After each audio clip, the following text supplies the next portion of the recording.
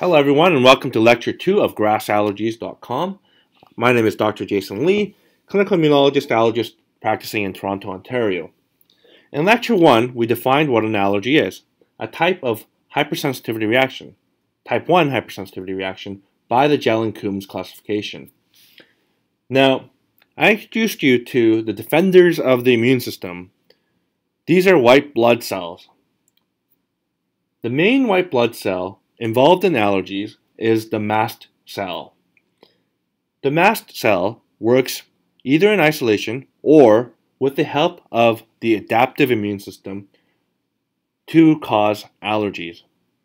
We also learned that allergies is a result of your body mistaking something that is not harmful to you as something that is harmful. Your adaptive immune system helps the mast cell keep reacting to whatever it is that it has misidentified. Let's use grass pollen. The adaptive immune system will produce something called the IgE antibody. The IgE antibody is one of 5 subtypes of antibodies that your body could potentially produce.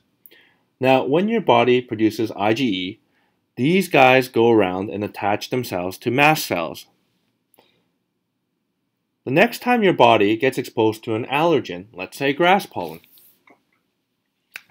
the mast cell will actually react even faster and potentially more vigorously to the grass allergy pollen. So this is the bridge between innate and adaptive immunity that we talked about. When a grass pollen hits one of these antibody receptors on the mast cell will commit chemical warfare.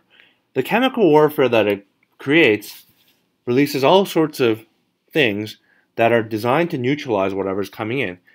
It's also designed to alert your body consciously that, hey, there's something going on either in the eye, the nose, or in your chest. So it will cause you to get itchy, watery eyes so that you flush out whatever's in your eye.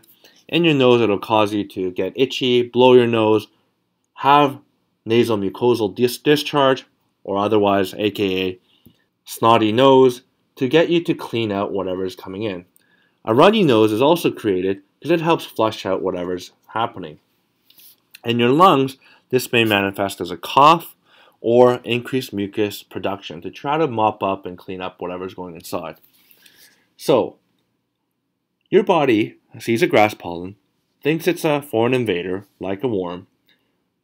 The mast cell is kind of like Homeland Security or Border Patrol. It monitors whether or not something is harmful to you or not harmful. If it thinks it's harmful, it is going to react. In doing the reaction, it releases chemicals.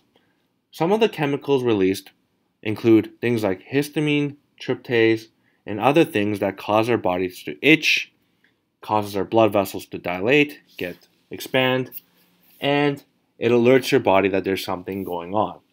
This is why allergies are so annoying, because your body thinks that it's fighting some kind of parasite. It's saying, hey, over here, there's something invading, you better deal with it because I'm trying to do my best, but I need your help. So in a nutshell, this is a type 1 hypersensitivity reaction. It involves the mast cell and IgE, which is a specific type of allergy antibody.